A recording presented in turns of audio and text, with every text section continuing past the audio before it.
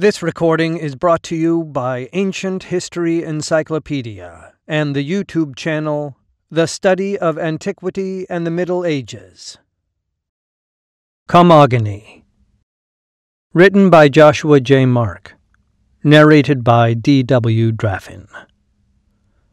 The Kingdom of Commagene, 163 BCE to 72 CE, was a Hellenistic political entity, heavily influenced by Armenian and ancient Persian culture and traditions, established in southwestern Anatolia, modern-day Turkey, by Ptolemaeus of Commagene, reigned 163 to 130 BCE, of the Orontid Dynasty, who had formerly been satrap, governor, of the region under the Seleucid Empire, 312 to 63 BCE. The Seleucid Empire had been in steady decline since it came into conflict with Rome in 190 BCE and, by 163 BCE, no longer had the strength to maintain its earlier cohesion. Ptolemaeus seized on the weakness, declared Commagene an independent state, and became its first king. The name derives from Kummuh, a Neo-Hittite kingdom of the Iron Age, located in the same area, and Commagene would retain indigenous Luwian and Hittite traditions and motifs in its architecture. The region had been part of Urartu, the proto-Armenian kingdom, under the name Sophene, which became part of the Achaemenid Empire, circa 550 to 330 BCE. The Achaemenid Empire fell to Alexander the Great in 330 BCE, and after Alexander's death, the region became part of the Seleucid Empire, at which point Sophene became its own kingdom. The Orontid Dynasty ruled Sophene, and Commagene was only one small kingdom among many in that region, until Ptolemaeus broke away in 163 BCE. Commagene was bordered on the east by the Euphrates River and on the west by the Taurus Mountains, and so became a thoroughfare for trade and enriched by its control over merchants' access to the crossings of the Euphrates to and from Mesopotamia.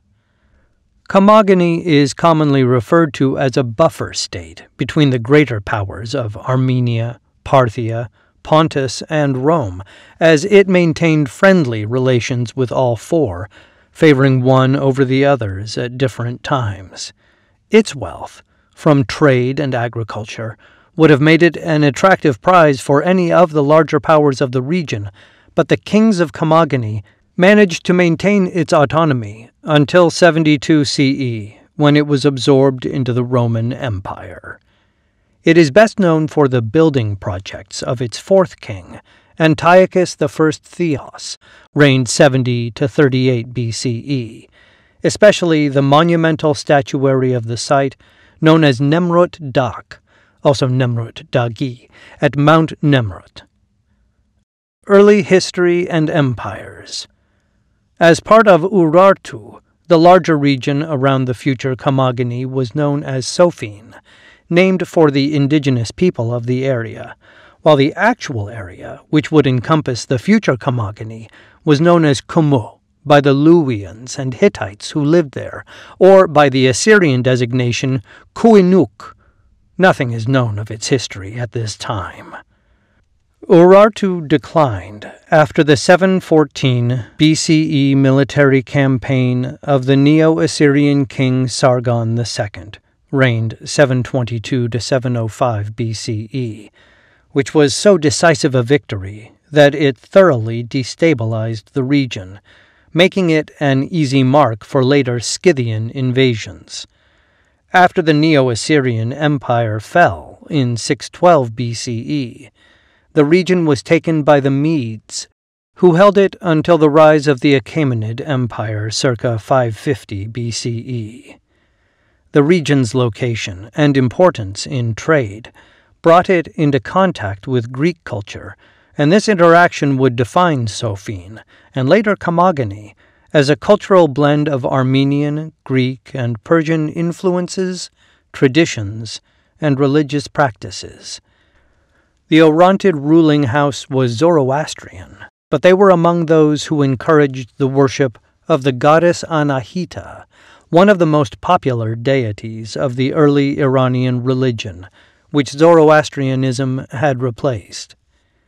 Under Zoroastrianism, Anahita continued in popularity as an aspect of the one true god Ahura Mazda, but in some regions she was worshipped as she had been in pre-Zoroastrian Persia.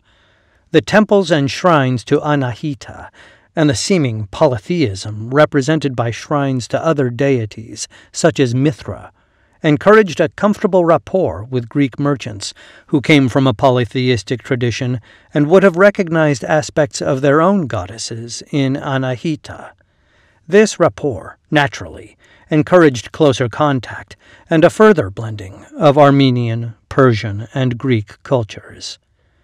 After the Achaemenid Empire fell, Sophene asserted itself as a separate kingdom, breaking away from the satrapy of Greater Armenia to form its own under the Seleucids.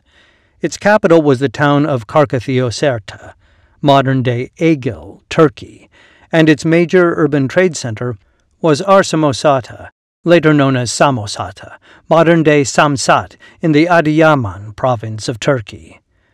This new satrapy remained a cohesive entity under the Orontid satraps. Psammos I reigned 290 to 260 BCE, through Ptolemaeus of Commagene, reigned as satrap 201 to 163 BCE, until, as noted, Ptolemaeus founded Commagene. Early kings and Antiochus I Theos. Ptolemaeus claimed descent from the third Achaemenid king Darius I, the Great, reigned 522 to 486 BCE, to legitimize his reign, and moved the capital of his new kingdom to Arsamosata, which was then renamed Samosata. He expanded his kingdom into Cappadocia without resistance from the Seleucid Empire, which between 163 to 145 BCE was in steady decline, as it was ruled by 3 kings in quick succession, who cared more about their own comfort and position than governing. He patterned the administration of his kingdom on the Seleucid model, dividing his realm into satrapies, overseen by a governor who collected taxes, sent them to the king, and were responsible for providing troops for the army. Greek was the official language of the kingdom, but Armenian and Persian were also spoken. Little else is recorded of his reign, but he set the paradigm of the later kings in claiming legitimacy based on their familial connection to the Achaemenid Empire. Ptolemaeus was succeeded by his son Psammos II, reigned 130 to 109 BCE, also given as Samos II Theosebus Diakaios, who fortified Samosata and is mostly known through coins issued during his reign and inscriptions on Mount Nemrut. It was possibly Psammos II who developed the major cities of Commagene, Samosata, Arsamea on the Nymphaios, and Arsamea on the Euphrates. All 3 cities would later reach their height of grandeur under Antiochus I Theos.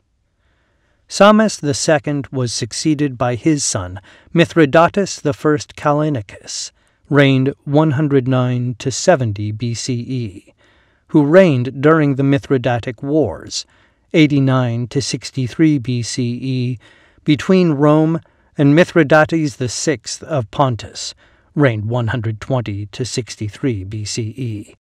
Concerned for his kingdom's survival in the midst of these hostilities, Mithridates I Callinicus married Laodice, daughter of the Seleucid king Antiochus VIII Grypos, reigned 125 to 96 BCE, who was the son of the powerful Cleopatra Thea, lived circa 164 to 121 BCE. Cleopatra Thea was known as the power behind the Seleucid throne at this time, but her various schemes did nothing but hasten the Seleucid decline, and no help came from Mithridates I Callinicus or the people of Commagene. Tigranes the Great of Armenia, reigned 95 to 56 BCE, marched across Commagene during this time, meeting no resistance, and claimed it as part of his Kingdom of Armenia, after the Seleucids were no more than a phantom presence, and while Rome and Pontus were at each other's throats. Mithridates I Callinicus could do nothing about Tigranes' conquest, and so became a vassal king. He was succeeded by Antiochus I Theos, who consistently tried to balance all three sides of the conflict, Pontus, Rome, and Armenia, to maintain a separate peace for himself, while also being ever mindful of Parthia to the east.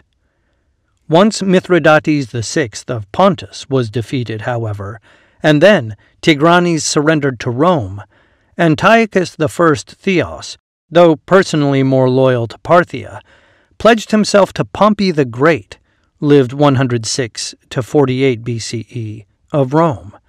He was rewarded with lucrative trade agreements between regions to the east, including merchants of the Parthian Empire, 227 BCE to 224 CE, and those of Roman Mesopotamia and Cilicia.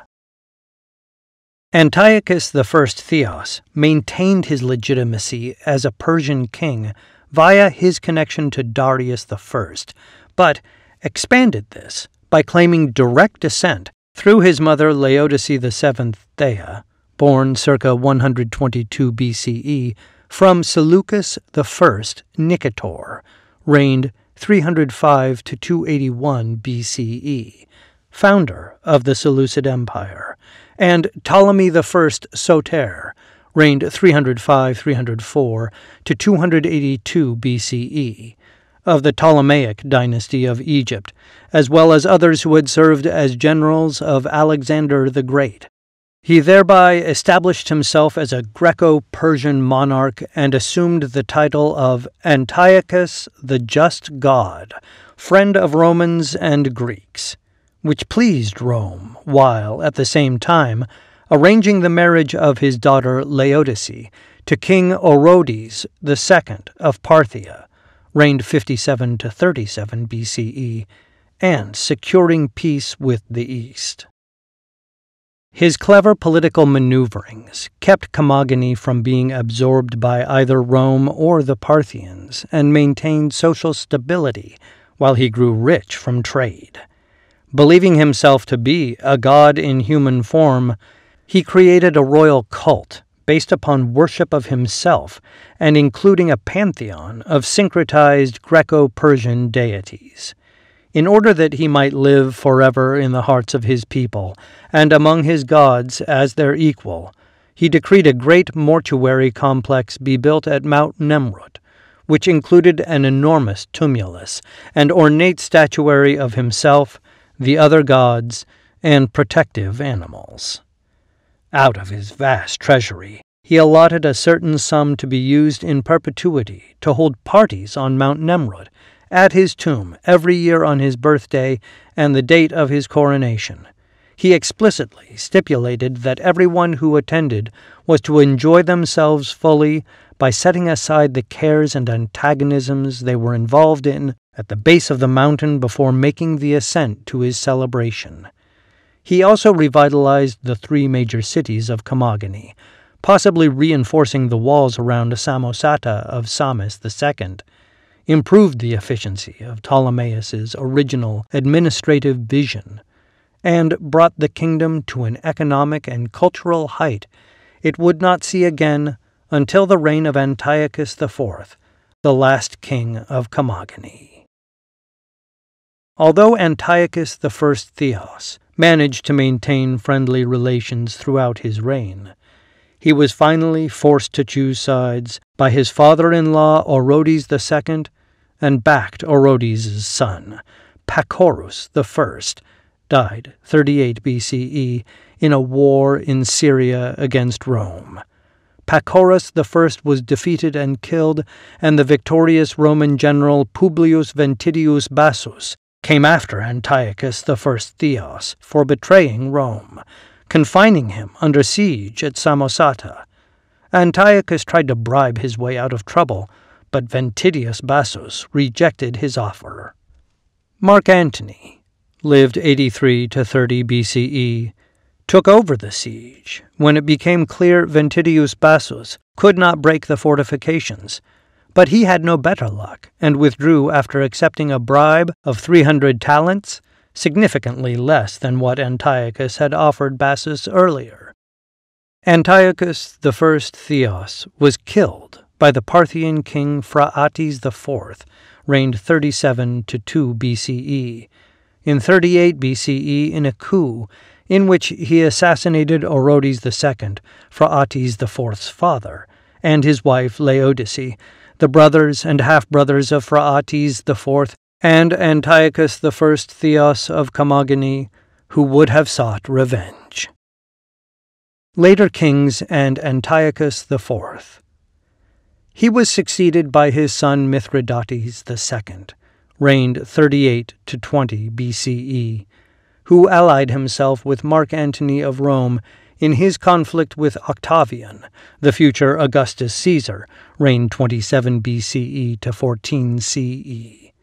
Mithridates II had co-ruled with his father and was no doubt present at Antony's siege of Samosata, when Antony had proved himself more reasonable than Bassus. Mithridates II proved his loyalty to Antony by personally commanding his own forces at the Battle of Actium in 31 BCE, at which Antony and Cleopatra VII of Egypt were defeated by Octavian. He afterwards swore loyalty to Augustus and continued to align his kingdom with Rome's interests. After his death, he was succeeded by his son Mithridates III, reigned 20 to 12 BCE, about whose reign almost nothing is known. Mithridates III was succeeded by his son Antiochus III Epiphanes, reigned 12 BCE to 17 CE, whose reign was also unremarkable, except for his unexpected death, which left Commagene without a king.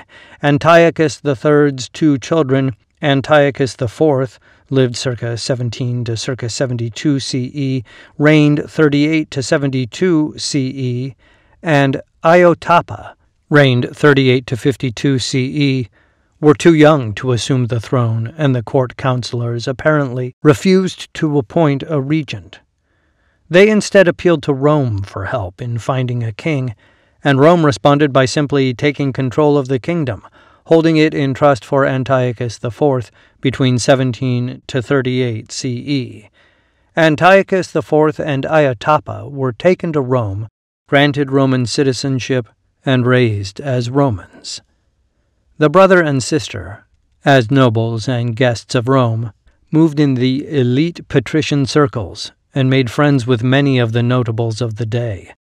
Among Antiochus IV's friends was the young Caligula, adoptive son of the Emperor Tiberius, reigned 14 to 37 CE, who would later succeed him, reigned 37 to 41 CE. After Tiberius died and Caligula assumed power, he returned Commagene to Antiochus IV and his, by then, sister wife Iotapa. He also presented Antiochus IV with all the revenue Commagene had earned as a Roman province since 17 CE, upwards of 1,000,000 gold pieces, and added a part of Cilicia Aspera, to the kingdom. A year later, Caligula became displeased with Antiochus IV and took the kingdom back, for reasons unknown, placing it again under Roman rule. Antiochus IV continued to live in his kingdom without any political power until Caligula was assassinated and his successor, Claudius, reigned 41 to 54 CE, returned Commagene to Antiochus IV.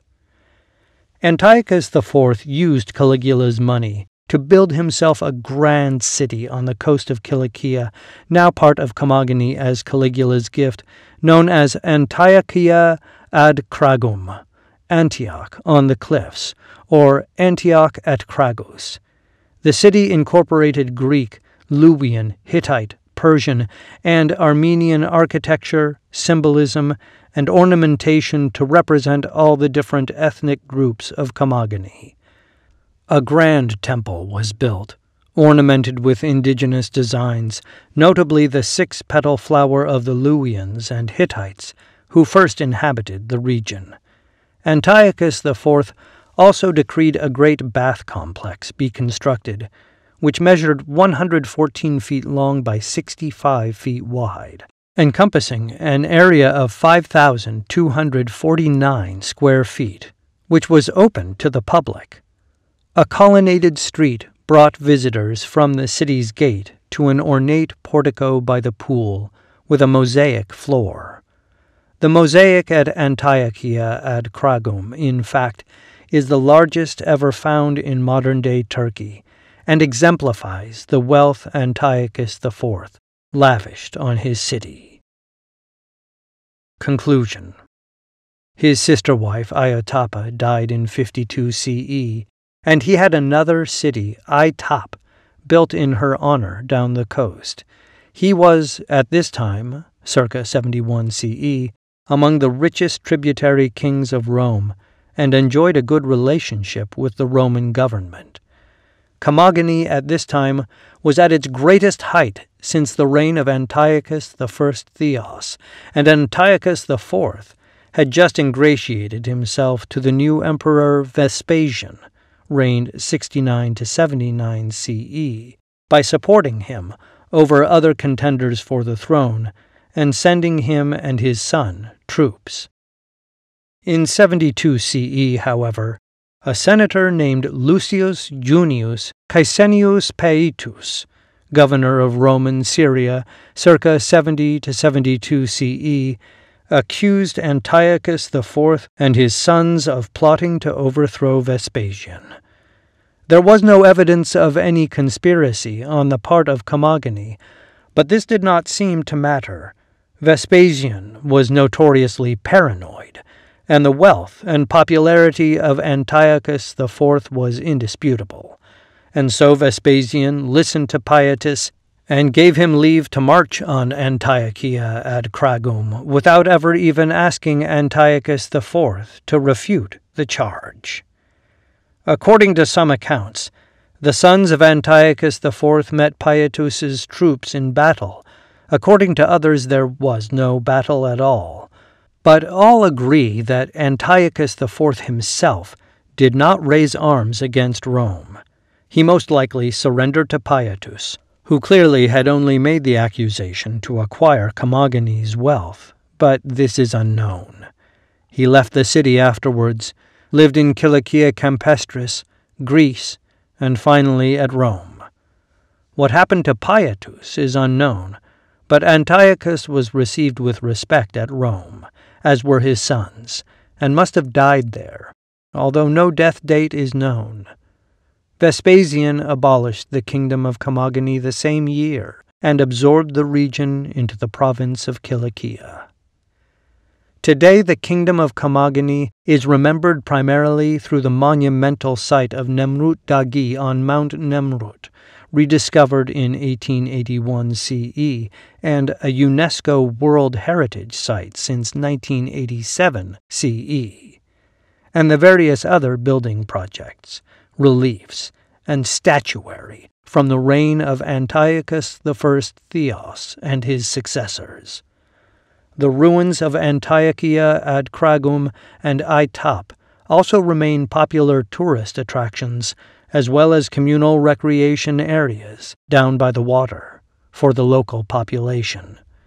Nemrut Dagi, however, is the central monument to Commagene and its kings, drawing millions of visitors every year from around the world, and fulfilling the wish of Antiochus I Theos, that his name should live on forever.